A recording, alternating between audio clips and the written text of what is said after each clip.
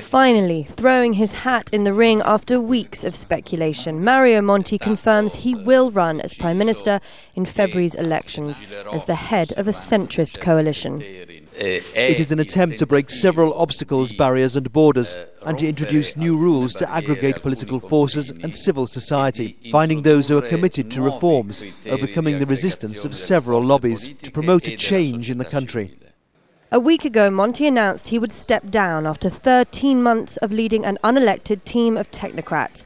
He is credited with steering Italy out of financial crisis and restoring the country's credibility. Credibility badly damaged by his predecessor Silvio Berlusconi, who he'll now face in February's vote. So far, Berlusconi's campaign to regain the top job is being overshadowed by his love life. Also running, Pierluigi Bersani, head of the left-wing Democratic Party.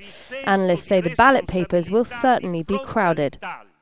What looks like is that we are going to have a trilateral struggle with three candidate prime ministers, and with also other minor lists which are going to make the situation even more complex. Mario Monti is a senator for life, so he can't stand for office himself. Instead, Italians will vote for a party or coalition that he supports. He already has backing from on high.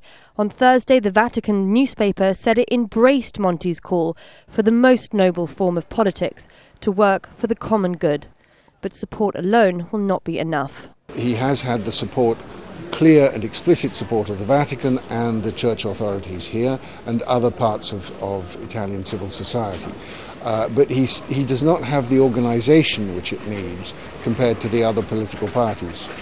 Another term with Monti leading Italy would also please the Eurozone and calm financial markets.